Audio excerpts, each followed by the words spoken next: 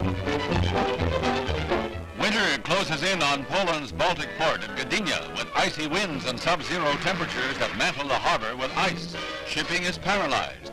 While crewmen chip away at the frozen sheathing, the city itself has other problems brought on by the plummeting mercury, chiefly a failure of the water supply, with frozen rivers and streams cutting to a trickle the flow into the reservoirs.